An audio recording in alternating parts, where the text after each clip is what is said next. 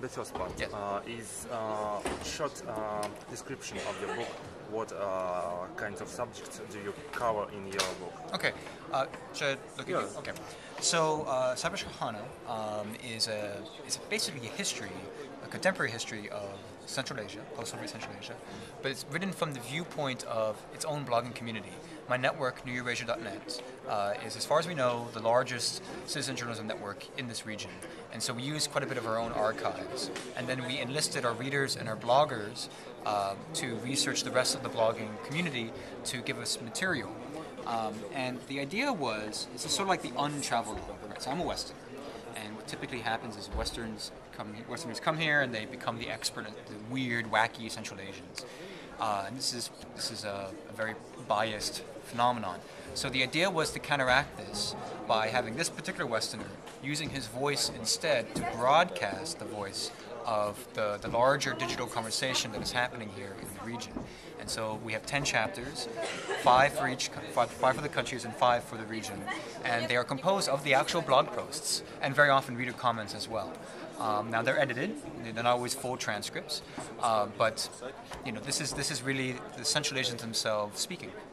So the part of blogs from your site is become the part of your books. Yes, yeah, quite literally. I mean, the way a typical chapter is organized is, for example, I'll show you the English here, right? Here you have, my voice is speaking right here, and then boom, we lead right into a blogger. Yeah. Right, and so it's cited, and at the back we're setting up a website where you can simply launch in a code, type in a code, and you go straight to the original URL. So you can see it in its original unedited version also. Great, cool. So, thank you. And how often Turkmenistan and Uzbekistan bloggers are writing for your website? Okay, so I cannot disclose exactly how they go about doing it, particularly where they are geographically located. There's an obvious security reason for that. When possible, we do advise them to encrypt their communications, but it's only if they're in the presence of a larger encryption network. This is more possible in Uzbekistan than it is in Turkmenistan. So many more people are on the internet there, simply put. Otherwise, just simple security procedures. And the most fundamental one is pseudonyms. We have people write under different names. Now, I study philosophy, actually, as a student at my university, and so very often I give them philosophers' names. And the point of that is it's so arbitrary in a way that a security service trying to figure out who this person really is, the first port of call, of course, would be the name. And they cannot figure it out. It leads back to me. So they have no idea who the personality might actually be underneath there.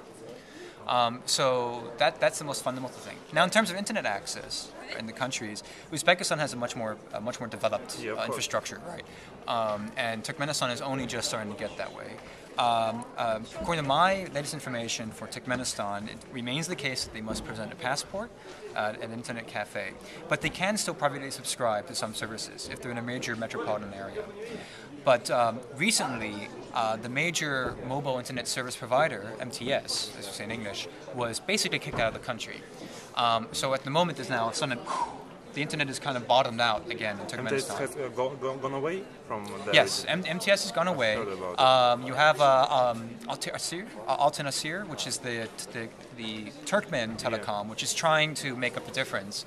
And the president has announced some plan about how they're going to have 3 semi-private companies that all of the Turkmen people will have shares in the company and so forth. Who knows what's really going to happen, if it's a ruse of some type or if he actually means it, who knows.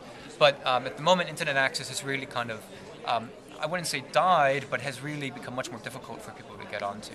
And right now, they seem to be going through some very serious repression at the moment. There's a lot of concern about North Africa spreading to Turkmenistan, and so the internet, of course, itself has been a target of this. They're shutting down websites again, banning them, bringing in the webmasters and talking to them, are you being good, and so forth. Thank you.